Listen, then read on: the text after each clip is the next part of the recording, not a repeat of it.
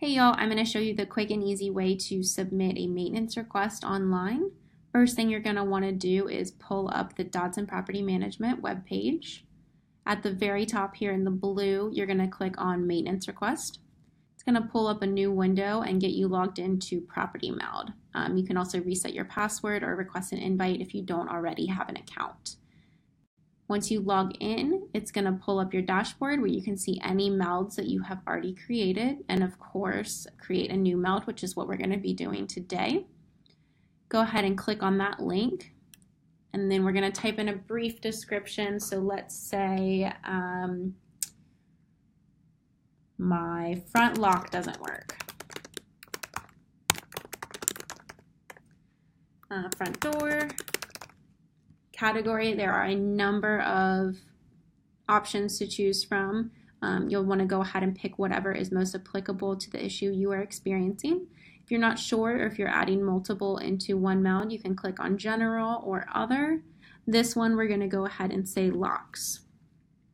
It will also ask you if it's related to a past meld. You can see in any melds that you've put in the past, maybe this is an issue that's been reoccurring that you want to link. This case, we're just going to go ahead and say no.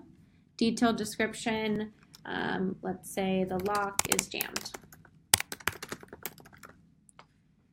At the bottom here, it's going to ask you if you want to be present or if you have any pets. We're going to say yes for both, just so you can see both these features. I'm going to say I have a dog. And we're going to go ahead and make sure everything looks good and press create.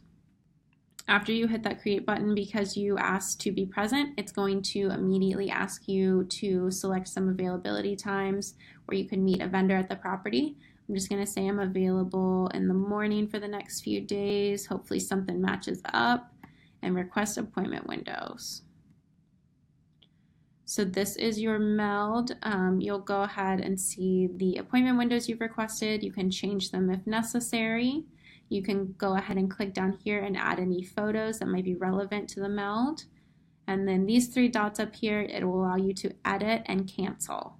So say you figured the lock out, you fixed it on your own, you can go ahead and request cancellation there.